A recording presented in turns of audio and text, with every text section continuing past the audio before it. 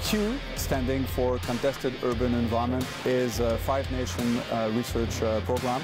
The aim of the program is to confront the urban environment, stress the technologies with what we call the urban stressors, like the artificial light that you find in an urban environment during the nighttime. So that's quite difficult for our night vision systems. You know, the different what we call urban canyons that you can find in dense urban environments is very difficult on the communications and the GPS.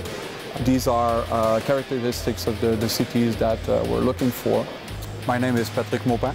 I am the experimentation director for the Contested Urban Environment experimentation happening in Montreal. We've got in Montreal around 150 scientists and technologists that are manning the different technologies. Our main partners are the NATO nations, but also the TTCP or Five Eyes countries, Australia, Canada of course, New Zealand, United Kingdom and the US. We've got also about 100 soldiers from the 3rd Battalion, Royal 22e Regiment. So these guys are working together, they get trained together, and then they go out on the streets and they test their technologies. We are testing in Montreal different technologies, over 50 of them. We've got the protection systems for protecting areas or fencing off areas from any intrusion. The ground-based ISR systems, that's a set of sensors that are deployed on the ground, or we've got airborne systems.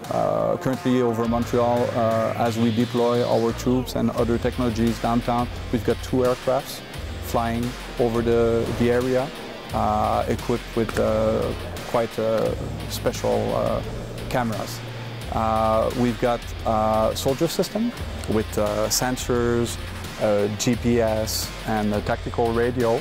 So we've got about 24, 25 soldiers wearing those tactical vests. We're trying to find new synergies between the technologies, and very often we discover, things that we have never thought about before. We're discovering new capabilities. So that's to me that is really the most interesting thing about this about the experimentation.